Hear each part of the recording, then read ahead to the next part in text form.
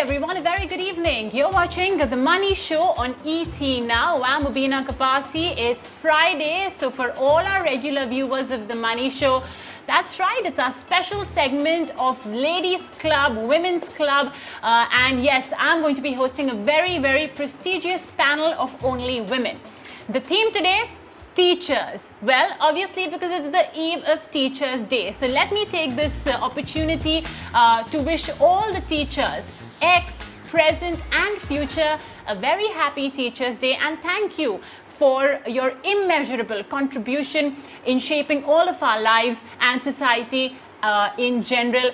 This on behalf of me and the entire team of The Money Show. Well, this has been quite a year for teachers, right? You had to deal with the sudden shift from not seeing your students in the classrooms to seeing them through little boxes, through a little tablet, not being able to catch any of them yapping or, sneakily snacking under their desks. I know I was guilty of doing that. So let me also take this opportunity to say sorry to all my teachers for troubling them. But, it's not just this transition to online education. It's also the kind of gumption this entire situation demands of you teachers to conduct tests, to conduct examinations. We have the new national education policy as well that will, I'm sure, require teachers to go back to the drawing boards. And of course, this ever-changing world that COVID-19 has thrown us in. So many businesses, so many jobs disrupted. So the idea behind today's show is not just to get a sense of how and where is education heading, but also perhaps to give some guidance to all the prospective teachers, all the future teachers out there, that while, yes, there is this temporary disruption where you have to shun the blackboard for the tablet, but the more fundamental change perhaps, in the methods of teaching, which will involve training students to be relevant in an era where the cycle of disruption to jobs and businesses is getting shorter and shorter. So like I said, I have with me a very distinguished panel of women who boast many, many glorious years of experience in education, who have not just been through these changes in teaching methodologies, but brought them about in the way students should be educated, and that too across different age groups. So let's introduce each one of them in the order of the age group that they specialize in. First up, I have with me Shubha Dayal. She is the founder of Brainology, which is a firm that tries to develop critical thinking and problem-solving skills in young children. In fact, it also provides a step-by-step self-learning program focused on 5 to 10-year-olds. Shubha, thank you for joining us today on the show. Let me also introduce Fatima Agarkar. She is the founder of the Agarkar Center of Excellence. She's a veteran with 3 educational startups. ACE, in fact, interestingly combines sports and education. Not just that, she is also an award-winning educator, an avid blogger, and a parenting expert. She's also going to be authoring a book on parenting. And finally, of course, Dr. Mrs. Indu Shahani, currently the president and chairperson of ISDI or ISDI and ISMI. But that's not all, of course. She is also the leading educationist who has in the past served as the former sheriff of Mumbai and has a rich experience and expertise of 25 years as the principal of one of Mumbai's foremost college, HR College of Commerce and Economics. So ladies, thank you so much for joining us today, and let me at the outset wish all of you a very happy Teachers Day and extend my gratitude and appreciation to all of you for what you do in shaping young kids, students and us as well as adults to what we are today. So again, let me in the order of perhaps age group specialization, start off with you, Shubha, first. A very interesting program is what you've developed at Brainology. Self-learning program. I mean, if you will ask this to parents of younger kids, they'll probably tell you that, I have to sit and get my kid as well to draw his or her attention to the computer when the teacher is teaching them online, which is obviously the case right now, right? And when you say something like self-learning, it seems to be quite a daunting task. So how does Brainology achieve that task? So, Mubina, you're completely right. It's very difficult to find motivation in older kids. So, under 10, it's a very, very daunting task to capture their attention, to keep them interested. The way we do it is we make it fun, we make it relevant, we gamify it. So our app is completely, it's like playing a game. There is a fox talking and he's telling you a story. He's asking you fun questions. He's asking you to do fun things and you do small little things. But those problems, the things that you do, there is a science, there is a curriculum behind. Similarly, even, when you look at our books, these are coloring exercises, these are fun exercises, things that children love to do. But as a teacher and as a parent, you know that what the child is doing is going to benefit them.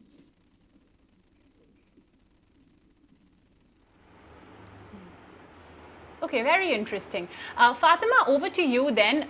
Sports and education. When I was in school, it was, the two were usually put on the opposite ends of the spectrum. You're either really, really brainy, you're really good at your studies and you're, into full-fledgedly books and reading and you're a bookworm. Or then on the other end of the spectrum, you take part in every heats competition, you take part in every sports event that's there. Well, I was definitely on the more bookish side of the spectrum, like no doubt about that. But yeah, it's a very interesting concept where you actually marry the two. So how do you think, sports and education can come together to shape a child's future, to, even shape the child's thinking and, enterprise skills as well?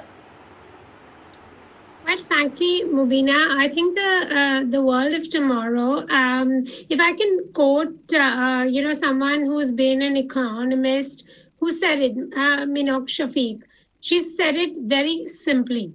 Anything that can be repetitive will be automated. What cannot be repetitive is these skills. Sport cannot be. You cannot, I'd love to clone a Tendulkar. I'd love to clone Virat Kohli, but we cannot. Simply because these are inherent attributes. The science behind that simply is that it can be nurtured. For the longest time, I think our country, and I've done a lot of research in this, we seem to be really rock bottom when it comes to competing with sports.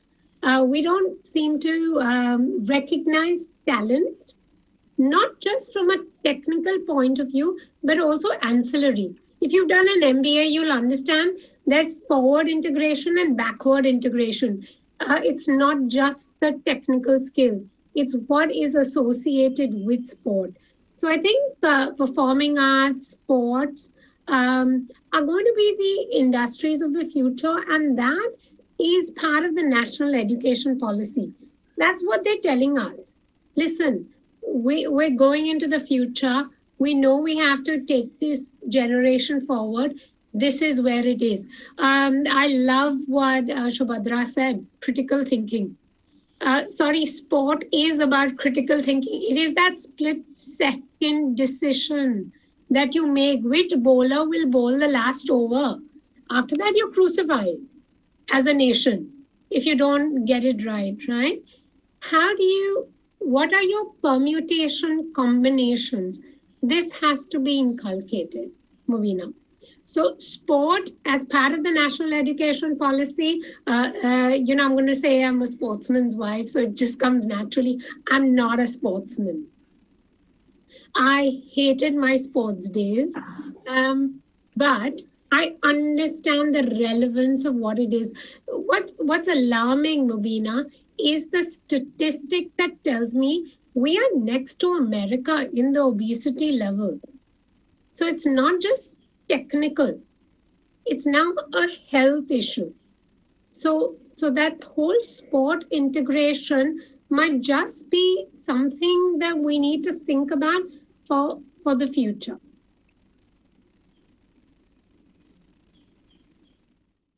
Well, Fatma, when it comes to hating sports, it's you and me both, but the difference is that for me, it's more out of no choice or the lack of capability of being good at sports. Okay, and finally, Mrs. Shahani, well, for students who are my age or older than me, I guess, and of course live in Mumbai, Mrs. Indu Shahani does not need any introduction. And I'm proud to say that I as well have been an alumnus of HR College while she was the principal. So Mrs. Shahani, again, I would like to take this opportunity to extend my gratitude, in contributing your little part in making me what I am today. But yes, I remember that, we had a series of specialized courses even launched in HR College. And that's what's happening in a lot of institutions now. You have these courses that are being developed that are very, very concentrated, very specific, and to a certain extent involve on-the-job training or vocational training as well. However, do you think that this entire shift to online education, and let me tell you, many institutions are actually planning for this to be a more permanent shift. Do you think such specialized courses can be taken or even delivered by teachers with the same amount of efficiency when you do it offline? So thank you very much, Mobina, and glad to see one of my brightest students today is here in front of me. Let me tell you, we teachers get inspired by our students. And so I must thank, on Teachers' Day, I think we must thank our students for inspiring us. So that's great. Mobina was one of the class toppers. She was not like my other students who were outstanding students who stood outside the college, but she was always inside the college. So Mobina, first of all, let me thank you for inviting me here. It's always been my dream to attend a kitty party, but I never could get time to attend any kitty party in my life. And I think that you calling it a kitty party is fun, and you calling it a money, and we are a part of, I was really wondering, probably Shubhada and Fatima are into that league, that we're calling it a money-making series. But education is a not-for-profit. It's in the not-for-profit realm. But we are definitely creating the wealth of the nations. I think it's education that determines the GDP. So I'm very proud, and thank you so much for having me here. Yes, I think what you said is very right. I have to say, the day I became a principal of HR College, I received a note. And that note was from a very, very, very important person.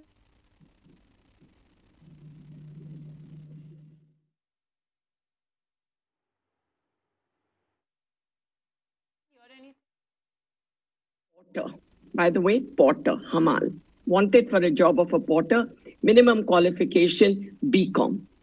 Now, I said to myself, am I going to be producing porters in a BCom college? Where was the value of a BA, BCom, and BSc, things that were started under the British rule and many, many years back? And so I started thinking, and I thought the only thing else that we could do very quickly, and you probably also benefited, Movina, is when we introduced the chartered accountancy. And our whole force went on that. And I started creating more and more encouraging students to become chartered accountants. But not everyone is a chartered accountant. And I used to say that BCom, I studied BCom, I taught BCom, and I was a principal leading the BCom college. All through this, the 19th century curriculum was being taught by 20th century professors to the 21st century students. Time we needed to give a break. And so we introduced, I'm glad we pioneered the University of Mumbai's Bachelor of Management Studies. I was very much instrumental in introducing the BMM, the Bachelor of Mass Media, then BAF, Accounting and Finance, Financial Management, and many such courses. But beyond the point, I think that's when I got the urge of starting something absolutely different. And that was, I knew one man had changed my life, and that was Steve Jobs. How? Through this one iPhone, right? Now, what was it that was changing? Design. Design was changing the world. And that's when I wanted to, a commerce professor, a commerce principal starting a design school. And then, of course, we have the School of Design. Now we have the School of Film, VFS, Management, and Entrepreneurship. I think that's something that we don't teach even at the undergraduate level. So having started all this, you're now talking about what happened on 16th March. 16th March, what happened? 16th March, education had to embrace technology. In a way, I would say a crisis sometimes brings in best results.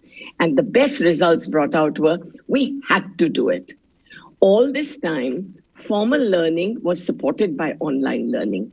Today, online learning has become formal learning. And look how lovely it is. I would love to get a Shubhada's fox into my class to wake up my students once in a while to tell them a story while my professors are talking. But I think the online learning is fantastic. Why? Because today we are able to see that from the chalk and talk, we have moved into login and talk. And the professors are more comfortable. Professors are bringing in different kinds of things and doing it. And you talked about personal contact. I feel every student is in the front row because they're all in front of you. So I think, yes, online teaching is becoming very, very popular. We've also done an academic audit, and I maybe tell you a little later about it. But I would like to say that I think the future is not just online, it will be hybrid. I think we'll have to work between the two.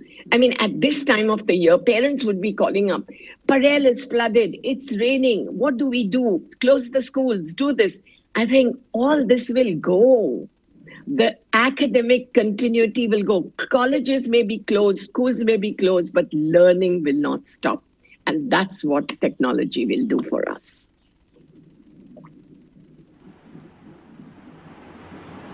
Well, I used to always hope that my mom would call up school or college and say, you know, the rain, it's raining and my daughter cannot come, but she unfortunately never did. So thanks a lot, Mom. Yeah, it's great to know that, you know, even though we do have a screen between, you know, the teacher and the students, it's the same quality education that will be transmitted. Yes, perhaps it will be limited only to the online mode for now, but you know, hopefully when we do open up and you know, the health crisis is behind us, like Mr. Chani said, we may perhaps adopt a more hybrid model. Just one last, you know, round of questions before then I open up the floor, you know, to my three guests. Shubhda, you know, if let's say today a prospective early educator or, you know, a teacher comes to you and she says, look, you know, I'm interested in teaching younger kids, you know, under the age of 10, let's say, how should I do that? Or even if a parent of, you know, a child who's under 10 comes to you and they tell you that, okay, you know, how should I sort of educate my child? What would you say? How should it be different? And also I want to get in your take on life skills. In India, we really don't give, you know, that bit so much importance. Do you think that is something that should be inculcated for, you know, kids that are under 10? Very important question, Mubina. So let me start backwards by saying, when you say, should it be inculcated in kids under 10? 85% of our cognitive development is done by the age of 10. So therefore, this is the most crucial period of input. So yes, absolutely, we need a more wholesome imparting of learning of life skills before the age of 10. That goes without saying. Coming to your second part of the question as to how a new teacher or a new parent should look at education or learning for their child. Let me put this in perspective. Most of our kids today will be in jobs or will be making an income out of a profession which does not exist today, right? So what are we going to train them for? What you need to train them for is an ability to think critically, to learn new things, right? To learn new skills. The space shifts so rapidly, you know, we find that if you are in an engineering college and you're learning a programming language in your first year, it may be obsolete by your fourth year, right? So learning is going to be a lifelong process. Therefore, what do you want to do with that young child? You need to teach them to be able to develop new skills on their own. In the past, learning was about knowing. It was about having information. Information is now readily available. There is no constraint on information. In fact, teachers used to be custodians of information. Now, a teacher or a parent is actually, their job is to help the child interpret that information, to make sense of that information. How do I apply a concept? How do I apply what I know to solve a problem? And this is not simple application of knowing one or two things. This is about what is called complex problem solving. So therefore, you need to be able to apply your knowledge across multiple disciplines to be able to solve a real life problem.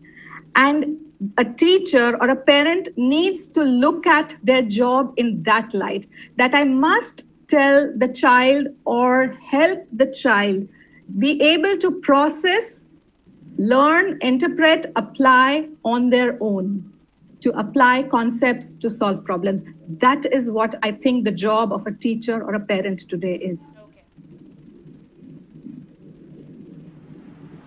Okay, excellent.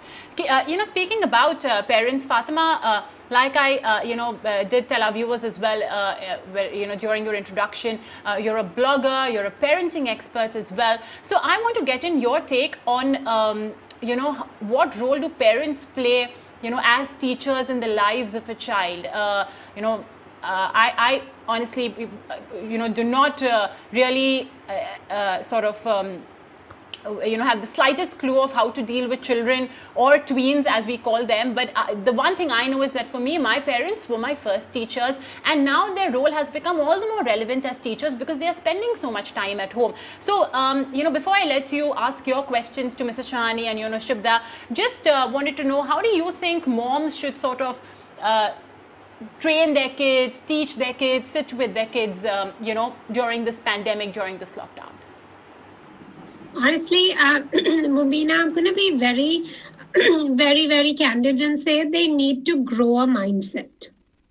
As parents, we've been brought up with certain traditions. That's how we did it. And therefore, that gives us success rate. Not necessarily. I think the world has evolved. I think we need to recognize that the child in question is an evolved child. The child is exposed, the child has awareness, the child has opportunities to learn. So our role is not going to be more instructional, more mentoring. And maybe, Mubina, I'm just going to be very honest and say this, we may be caught out as parents. We don't know enough. So simple thing is, when my son asked me, why the United States president, why can't he go beyond term 2? I had no idea. Do you? Shobhadra? Do you, Dr. Shani? We don't. Because that was what George Washington created as a constitution, and that's what they followed. Right to education, that was part of our policy as a nation. We don't have all the answers. I think we have to recognize children today have access to information, and therefore they're going to ask a lot more questions that we don't have. So the role of the parent is, in my mind, to take a back seat, to read more with the children, to understand, but also partner the school. Stanford has a brilliant statistic. It's 50-50 parenting. We forget that. We outsource it to schools and believe that they're supposed to teach. No, you're supposed to contribute as parents as well. And I'm a mother of a 15-year-old, and I take huge responsibility in him understanding what Indian politics is and world politics is. So that's the point of parenting. I think we're outsourcing it too much to assume that we're paying schools to do this, but I think we need to recognize that we play a role.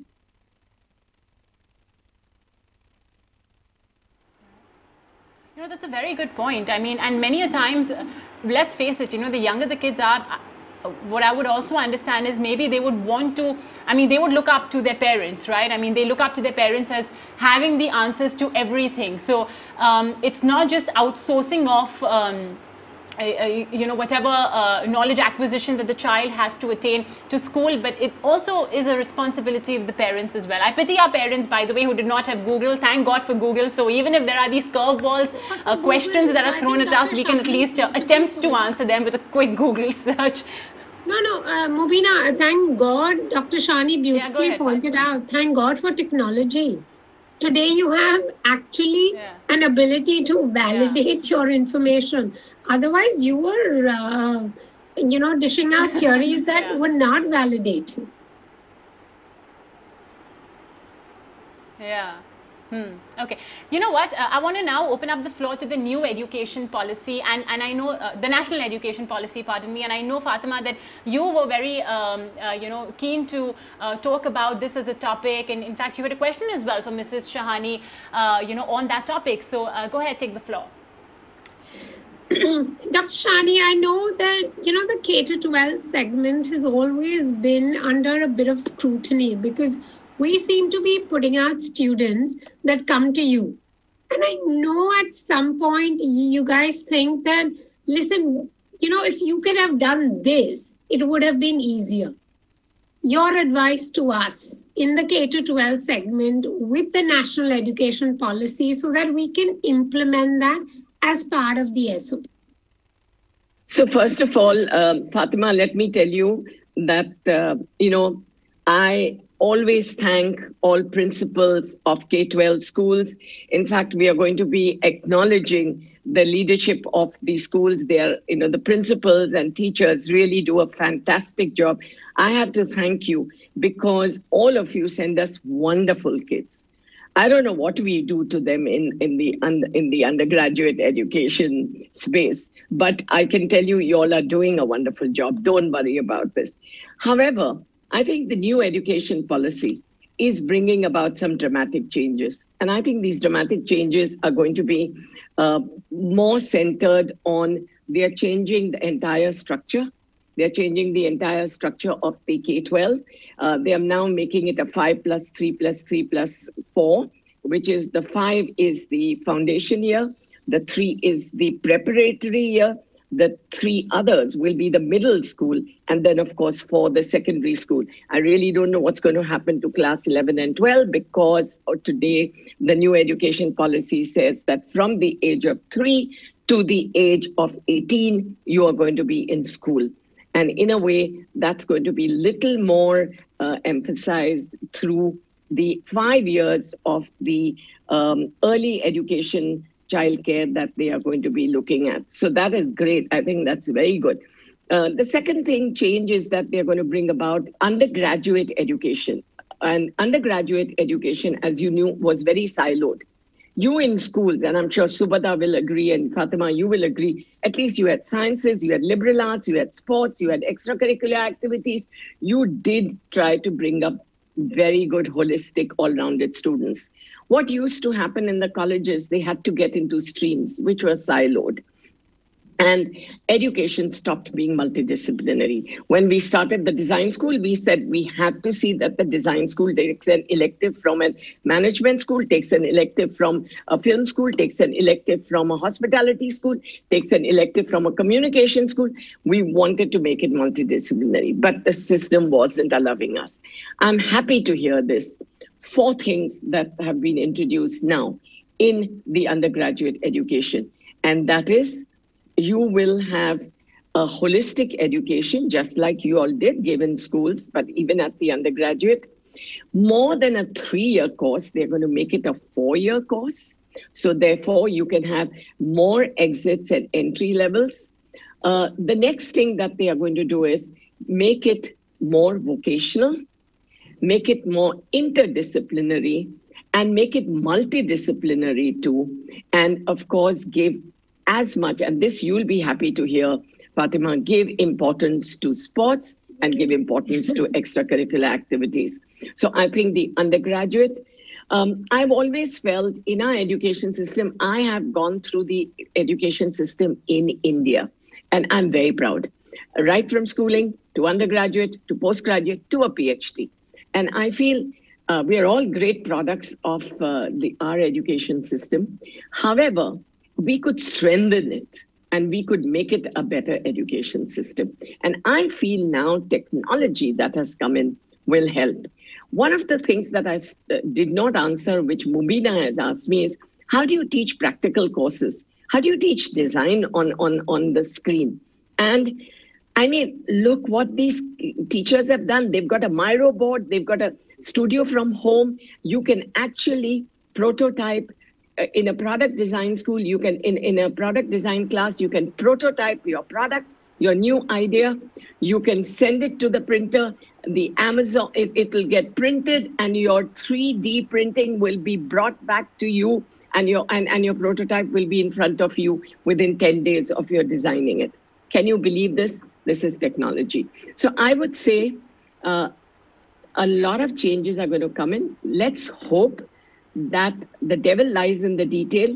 Let it be implemented. It's only a framework now.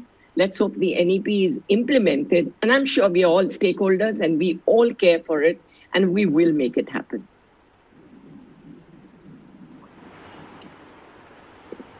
Okay, excellent. All right, well, Dr. Shahani, over to you then. I know you as well have a couple of questions for Fatima and Shubhda. So go ahead. In fact, it's a very interesting line that you have mentioned for Shubhda about creativity. Would love to hear Shubhda's views on that. Absolutely, but anyway, take the floor, absolutely. Dr. Shahani. And I know that, in the 4 C's that we talk about critical thinking, we talk about creativity, communication, and compassion. I bring in collaboration is important also, but compassion, because I think today, as you can understand, we have to teach that to the students. It doesn't come naturally to them, so we have to do that. Teaching thinking and teaching compassion is both important. Shubhada, one question, and then to you, Fatima, I'll ask both the questions together.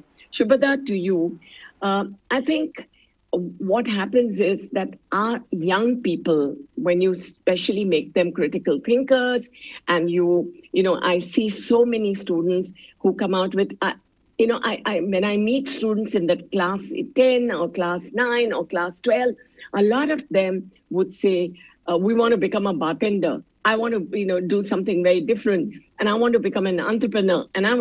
But that's because the schools have given them that knowledge of critical thinking and saying the choices and creativity. But parents don't agree to that. I know my own husband wanted my son to be an engineer because he had gone to an IIT, he must go to an IIT.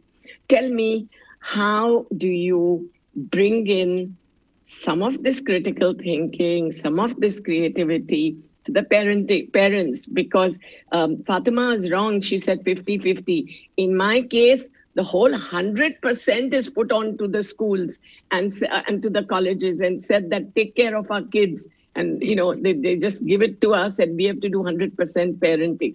So that's a question for you, Shubhada.